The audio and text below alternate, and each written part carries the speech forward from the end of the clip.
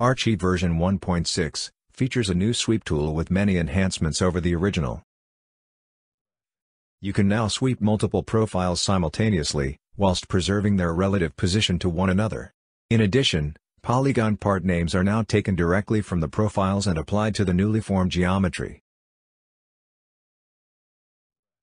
This scene file is included alongside the plugins, so you can try it for yourself. You'll find it in the NX Scenes folder.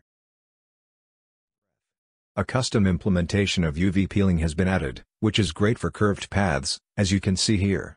And you can interactively switch UV styles, whilst the tool is active.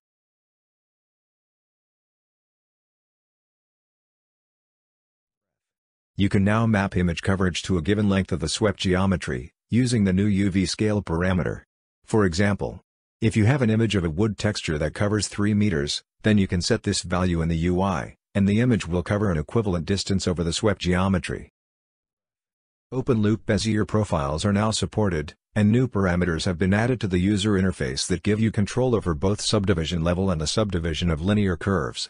For example, you can choose not to divide linear curves within your Bezier path profiles, which enables you to focus detail where it's needed.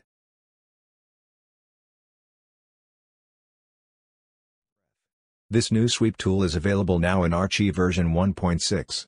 If you already own this kit, then this update is available for free.